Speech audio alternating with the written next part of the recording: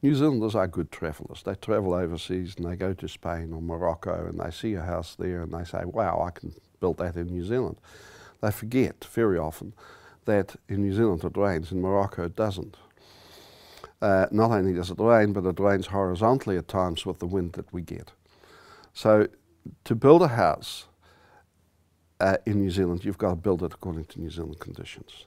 And there's a couple of rules of thumbs that we tend to push pretty strongly, and that is that we avoid parapets, we avoid clipped eaves, we avoid flat roofs, so that we are reasonably sure that the building is going to be waterproof. But once you go, and of course the customer is king in this, they tell you what they want.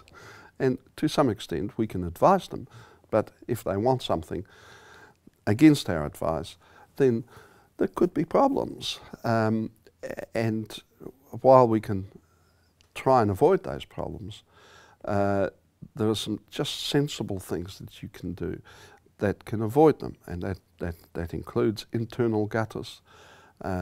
Get rid of the water beyond the roof. Don't try and trap the water inside the roof and then channel it out, because there are problems with birds and leaves and all that sort of stuff that blows around, blocking your gutter and causing a leak.